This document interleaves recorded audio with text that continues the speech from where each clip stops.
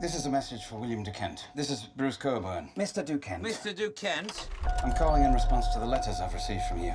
I'm not sure how you found me. But your letters constitute harassment, so please stop sending them. You're that writer of the Infernal Machine. I remember them pulling it off the shelves because of the shooter from Knoxville. He's the reason I never wrote a second book. The right combination of words will make a man do just about anything. The 17-year-old killed 13 people after reading the controversial novel, The Infernal Machine. I have 100 of these at my house. From your driver. He drives a red hatchback. These are the only vehicles our drivers use. Who are you? How about the guy who read your book, the shooter from Knoxville? No, he's rotting away in a Supermax prison. It's not him. You need to stop writing to me, okay?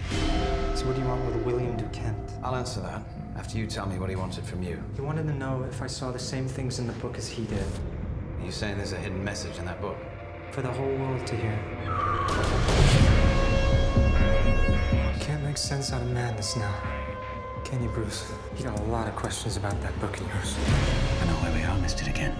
We're at the end of Act 2, aren't we? Where the protagonist reaches their limits. Mr. Coburn!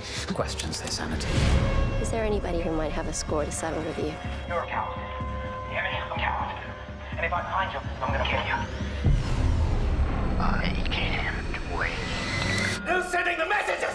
Please check the number and dial again. Messages! Please check the number and dial again. Who's sending the messages? Please check the number and dial again. Words, if you don't know how to play them, they'll sure as hell play you.